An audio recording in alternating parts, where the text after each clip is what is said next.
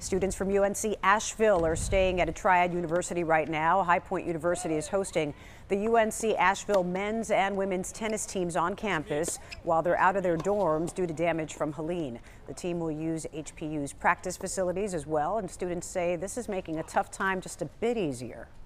It's been confusing, so we were just thrown in a situation we've never been in before. And you don't really know what it was about, what is going to happen. Having other support staff, like new support staff suddenly helping you out, just means so much more. Classes at UNC Asheville are canceled through October 28th, and when they resume, it'll be online.